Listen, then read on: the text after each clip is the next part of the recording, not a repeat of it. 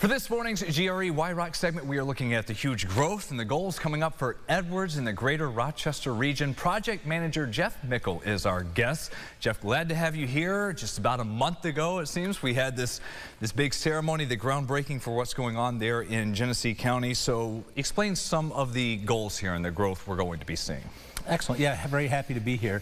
So our goal is to grow with our customers. There's a lot of customer growth in the area. There's new stuff going on in Syracuse, Saratoga, Ohio, etc. And we want to grow our capacity to match their growth. So the initial building is 240,000 square feet, and then we're going to put enough equipment in there to produce 10,000 pumps as the phase one. We'll then additional equipment into the same building already laid out for phase two, and phase three is expanding the building. So we'll add capacity as our customers need it. What is your strategic role in the industry with semiconductors? How will you fit in here? Edwards is a global leader in advanced vacuum and abatement solutions, and we support semiconductor as well as industrial and scientific markets, but semiconductor is the biggest one. Our customers, when they're making their chips, they all have to be under vacuum. All their various processes have to be under vacuum. So our pumps are designed specifically to get the high quality vacuum they need. So we really enable all their manufacturing processes. So they need you for the fabrication itself coming up. What was the decision to do it here, to have the expansion and the build going on locally? Right. Yeah, we wanted to be in greater Rochester, Western New York area for a few reasons. One is to be close to our customers, as we say with the building here. The second one is we had or have great support from the federal, state, and local governments to encourage us to do it here.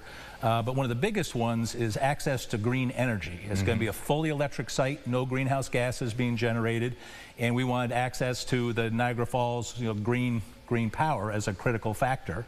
And then the last one is access to some very fine local universities and hiring some good young engineers. Yeah, just the talent pool. And on that note, what types of jobs are we looking at over the next 2 years once it's fully up and running? Yeah, so the phase one is be about 280 jobs.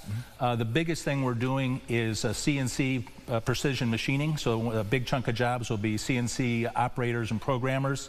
A lot of assembly operators to go with that, warehouse personnel, and then of course engineers, right? So to support that precision equipment, you need to have manufacturing engineers, maintenance technicians, that sort of thing, and all the support, HR, finance, that sort of thing.